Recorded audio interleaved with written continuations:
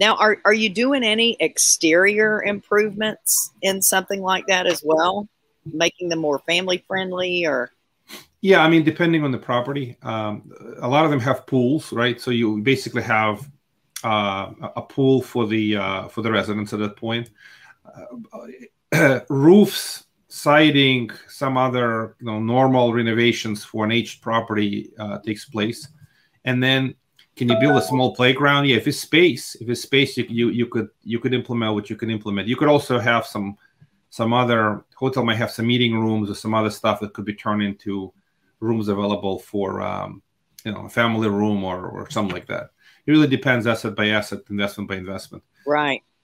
So where are you finding a majority of these? What area of the country or certain states that are doing more?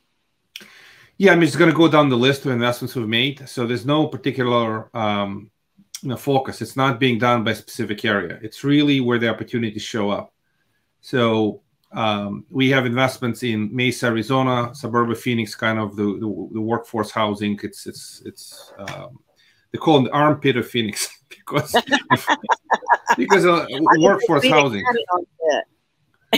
I don't know, but this is kind of what they call it. Then you got we have an investment in Longmont, Colorado. We have an investment in New Braunfels, Texas. Winston-Salem, North Carolina, sort of your neck of the woods, relatively speaking. Yeah. South Bend, Indiana. So they're all over the map. They're not coastal cities. They're not San Francisco's, New York's. Very different projects. These would be, high-rise hotels with very different dynamics. That's not happening here. At least I haven't seen too much of it. But funny, I have a property I'm going to go look at right before the CG Mastermind in Orlando.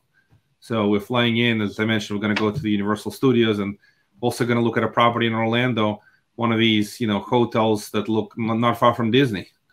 Wow. So there's no right or wrong. It's just where the opportunities show up. Wow. So if you don't mind, Mike,